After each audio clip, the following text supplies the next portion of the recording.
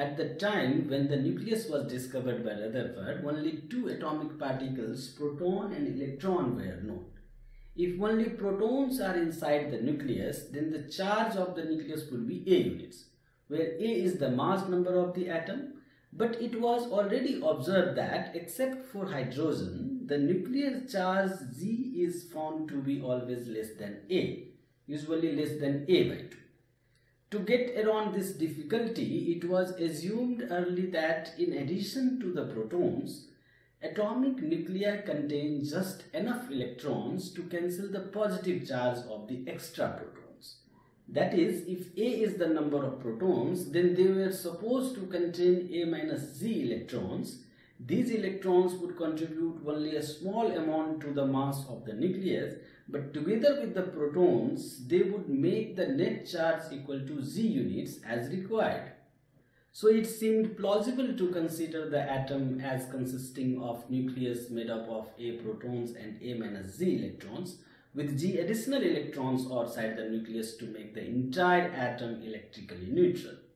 For example, an oxygen atom would have a nucleus with 16 protons and 8 electrons, with 8 additional electrons outside the nucleus. This model of the nucleus is known as the proton-electron hypothesis of nuclear composition.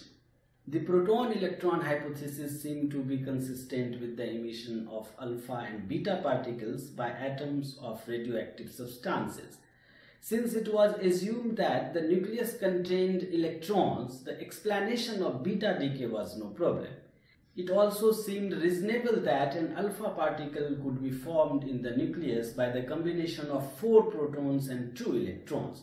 Although the proton-electron hypothesis was satisfactory in some respects, it led to serious difficulties and had to be given up. One of the most serious difficulties arose from the Heisenberg's uncertainty principle in quantum mechanics.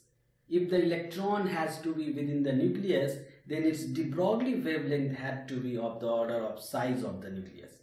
Since the size of a nucleus is in the order of 1 Fermi, so we can write the uncertainty in position of the electron as delta x equal to 10 raised to power minus 15 meter. Now if delta p is the uncertainty in momentum, then from the Heisenberg's uncertainty principle, delta p times delta x must be greater than equal to h cross upon 2. That is, delta p is greater than equal to h cross upon 2 times delta x, which is equal to 197.46 MeV per C Fermi upon 2 times 1 Fermi, which comes out to be 98.7 MeV per C.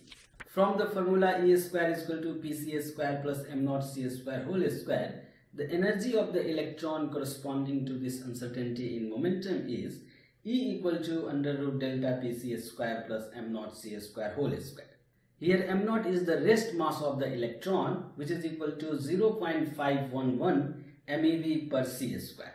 So we can write E equal to under root 98.7 MeV whole square plus 0.511 MeV whole square, and which comes out to be 98.7 MeV.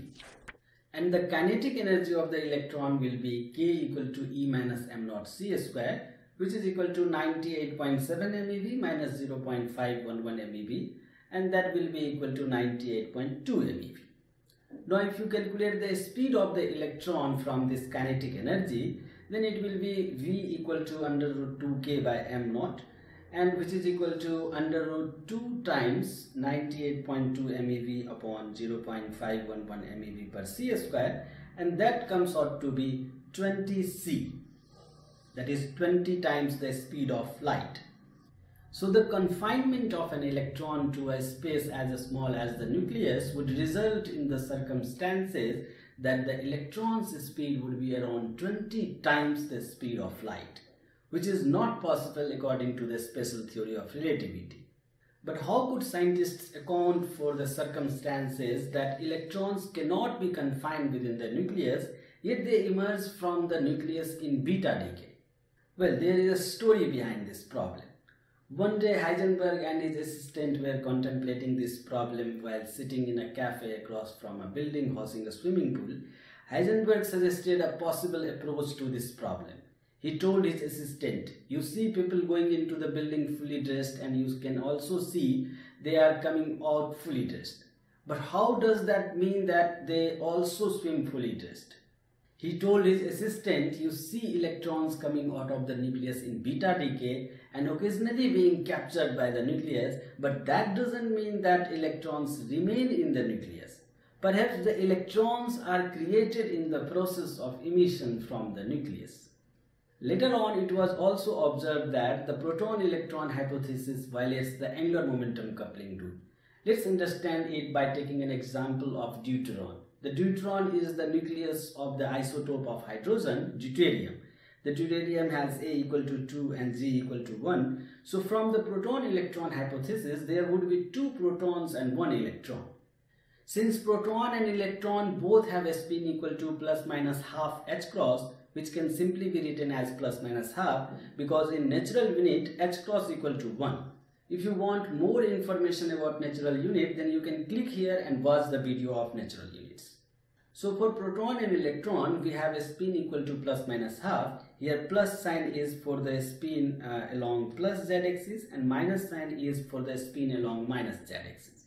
When you add the spin vectors of 2 protons and 1 electron, then the possible spins of deuteron would be either plus minus half or plus minus 3 by 2.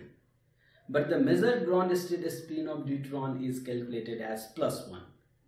And it is also a major problem for the proton-electron hypothesis. Now let's prove the proton-electron hypothesis wrong by calculating the magnetic moment value of the nucleus. The magnetic moment of electron is equal to EH cross by 2me, where me is the mass of the electron, and the magnetic moment of the proton is equal to EH cross by 2mp, where mp is the mass of the proton. Since the mass of the proton is almost 1836 times the mass of the electron, so the magnetic moment of the electron would be almost 1836 times the magnetic moment of the proton. Now if an electron would exist in the nucleus, then the nuclear magnetic moment would be of the order of magnetic moment of the electron, but the measured magnetic moment of nuclei are very much less than the magnetic moment of the electron. Thus the electron cannot reside inside the nucleus. Also, the presence of some electrons in the nucleus and rest as peripheral around the nucleus exhibit the dual role of electrons in an atomic structure, which is difficult to understand. So this is all about the problems behind the proton-electron hypothesis of nuclear compositions. Thank you so much for watching this video.